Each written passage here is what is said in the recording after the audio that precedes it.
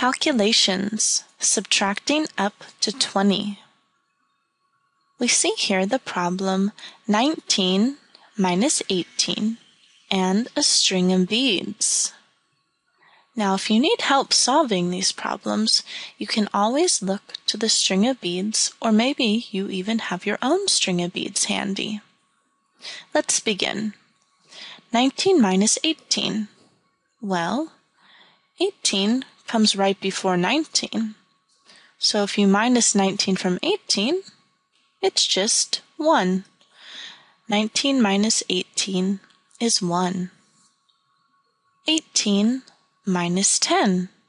Let's subtract using the string of beads to help us. Let's count to 18. 5, 10, 15, 16, 17, 18. And let's cross off 10.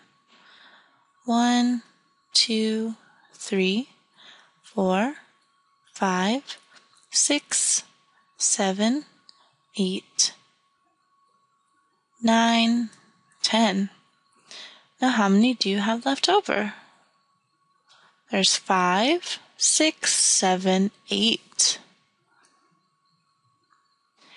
18 minus 10 is 8. 16 minus 5. What do you think that is? Well, you can also think of it as not with the 1 here, and just 6 minus 5 is the 1, right? 6 minus 5 is 1. And then bring down the other one. It's 11. Or you can do the string of beads. 5, 10, 15, and 16. Cross off the 5. 1, 2, 3, 4, 5. And you have 5, 10, 11 left. Great work solving these problems, and good luck solving your next.